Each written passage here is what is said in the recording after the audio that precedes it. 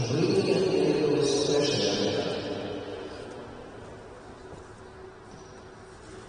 next skater comes from South America, from Brazil. Maria REIKDAL, 14 years old, very first international competition, trains in Sao Paulo, Brazil. Maria will skate to music from the Puss in Boots soundtrack.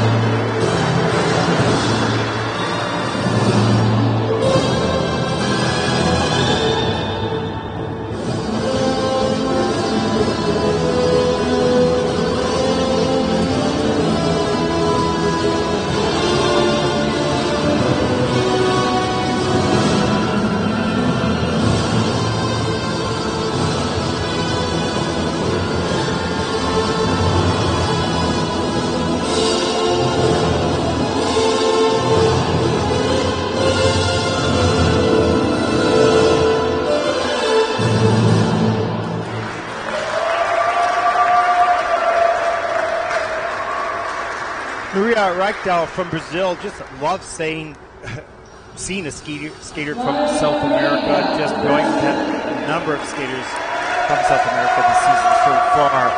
Another one here from Brazil. Just love the aggressive, assertive skating throughout the program, Mark. And having chatted to her and her father and coach, fascinating to see the length that she's gone to in order to be here.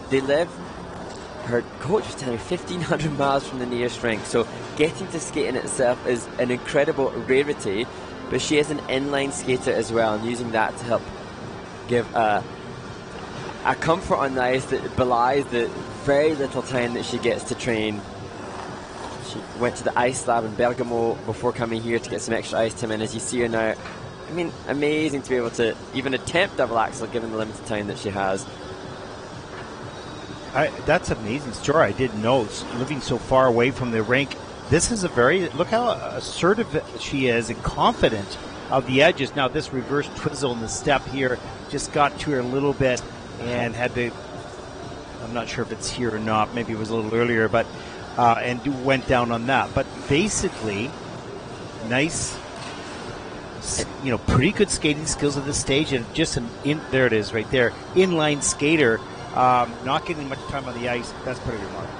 Absolutely, and she was saying that the ice rink that they do have is minuscule in comparison to this Olympic-sized venue that we have on the Junior Grand Prix circuit. So not only is she unable to get access to the rink readily, she's unable to get access to a rink of the size that she's competing on here. So you have to assume that then the physicality of pushing out to fill this size of rink surface is way more intense and way more exhausting, as she's seen there with her stepfather or her adopted father.